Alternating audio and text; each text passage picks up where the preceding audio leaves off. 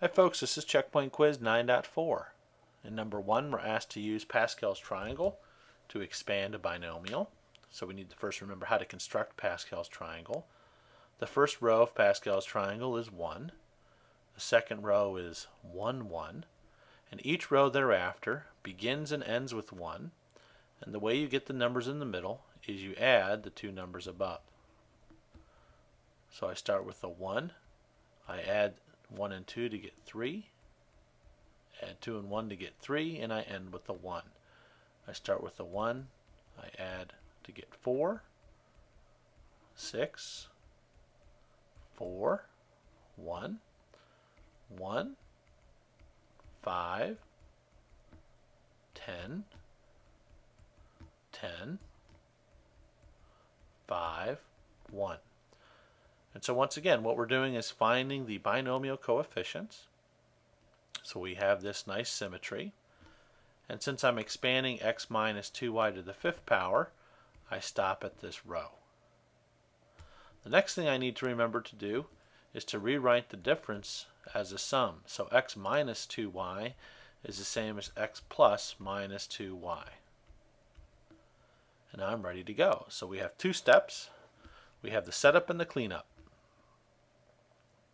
So x minus 2y to the 5th equals, so x plus negative 2y to the 5th equals 1.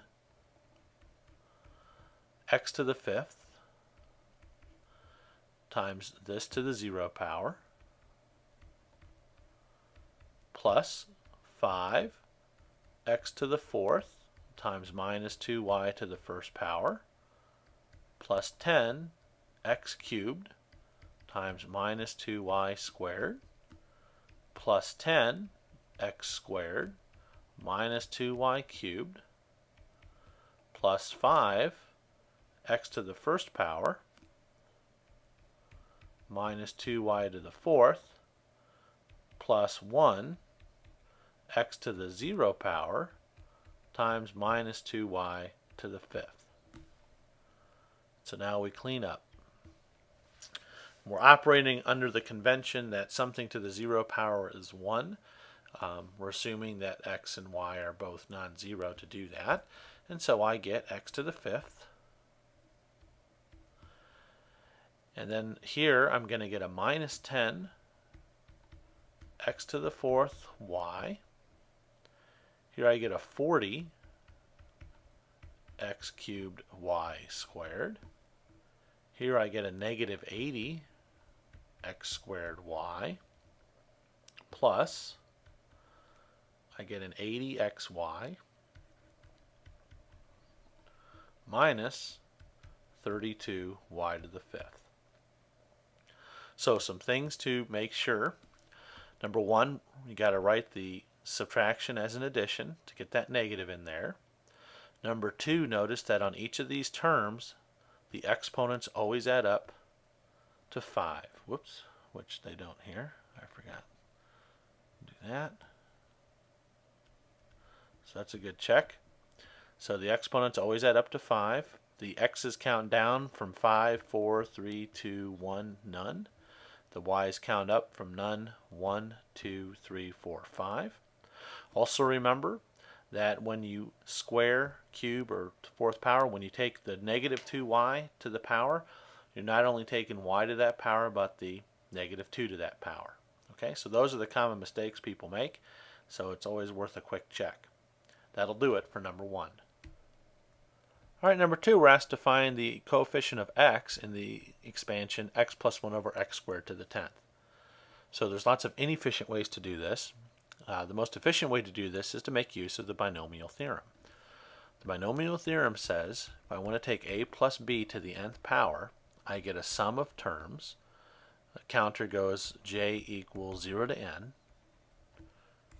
n choose j, a to the n minus j power, b to the j power. This tells us exactly what the coefficients and terms are going to look like. So if I use that, here the n equals 10, the a is x, the b is 1 over x squared. So this would be the summation. J goes from 0 to 10 of 10 choose j, x to the 10 minus j, 1 over x squared to the j power. And what we want is the coefficient of x. So we want x to the first power. So the challenge is to figure out what number j is going to give me the result of x to the first power. So that's how we proceed. So we need to find j so that x to the 10 minus j, 1 over x squared to the j, is equal to just x to the first power. So I go through using properties of exponents. 1 over x squared is the same as x to the minus 2. Multiply.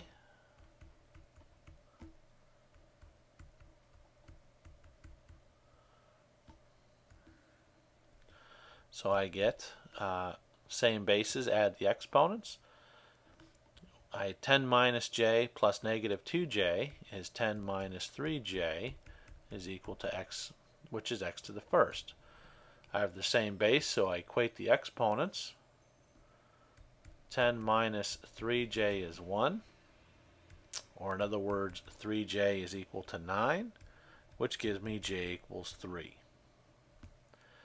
Okay, so when this counter reaches 3, that's when it's going to spit out the x to the first term. All right. So I go back, j is 3.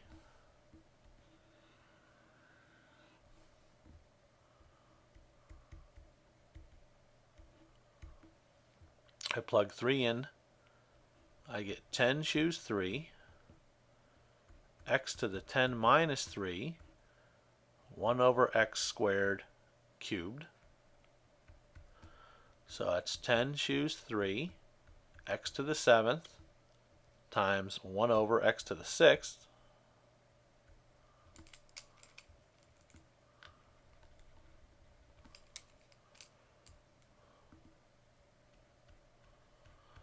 which is 10 choose 3 times x. And so the coefficient of x is going to be 10 choose 3. Okay, so what is 10 choose 3? Well, by definition, that's 10 factorial over 3 factorial times 10 minus 3 factorial. So it's 10 factorial over 3 factorial times 7 factorial, which is 10 times 9 times 8 times 7 times 6 times 5 all the way down to 1. 3 factorial is 3 times 2 times 1, and 7 factorial is 7 times 6 times 5 all the way down to 1. So remember, in evaluating these binomial fissions, when in doubt, write it out, because you see we've got a lot of cancellation here. I can cancel the 2 into the 8 and get a 4. I can cancel the 3 into the 9 and get a 3. So when it's all said and done, I get 10 times 3 times 4, which is 120. All right, so the coefficient of x is 10 choose 3, which is 120. That'll do it for Checkpoint Quiz 9.4.